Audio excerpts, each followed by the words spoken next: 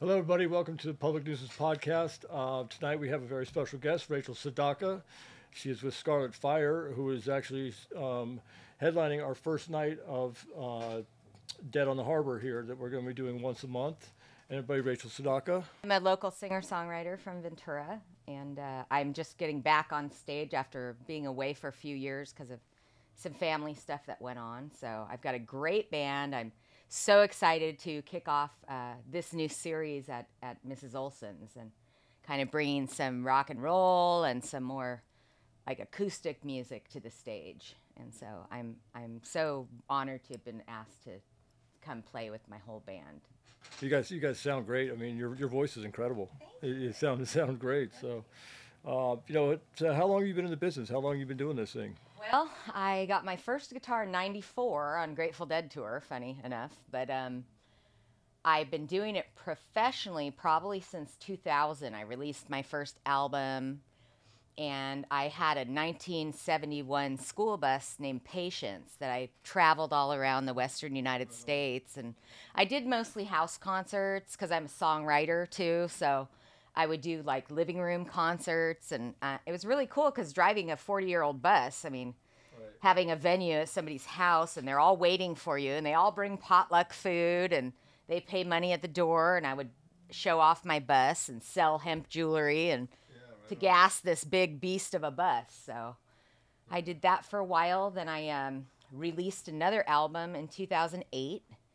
And I was on tour with it, and I was stepping out of my school bus, and I had these really cute platform shoes on, and I rolled my ankle for the last time and busted it in 3 places, and so I was stuck in Denver, although I thought I was going to still make my New Mexico and Arizona shows. You know, my friend's like, you want me to call and cancel? I said, well, I'm not missing my house concerts, and I'm certainly not missing the music conference, you know, and she's like, okay, whatever. So anyway, needless to say, I wasn't driving anywhere because I thought, what, gas and brake? They're going to put a cast on it? And yeah, she's like, that's the drugs talking. So my mom flew my biker brother out to drive this old school bus home all the way back from Denver. And I got home and was non-weight bearing for like 8 weeks. And as soon as I got better and went back to work in my family business, I had a terrible multiple sclerosis attack where I was crippled up. I couldn't play guitar, couldn't drive, couldn't make food. I mean, it was not good. So luckily, I got through that, and that took about 6 months. And I did the My Revival tour.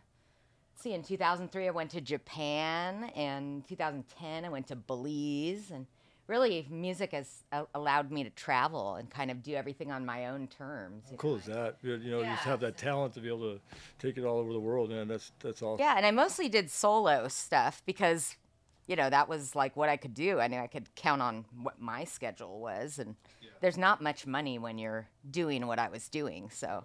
Yeah, but you do. I mean, obviously, you do it for the love of the music, and the music's in you. I could just, I just heard your first set, and it was incredible. Thank it was you. incredible. So Appreciate it. yeah, you got any more shows coming around in the area? Because people are going to see this in about 4 or 5 days. It's on the live feed. They'll watch it back, and where can they hear your music? Are you going to play any other local shows? Right now, I'm going to be playing at the Deer Lodge in Ojai on the 24th of February.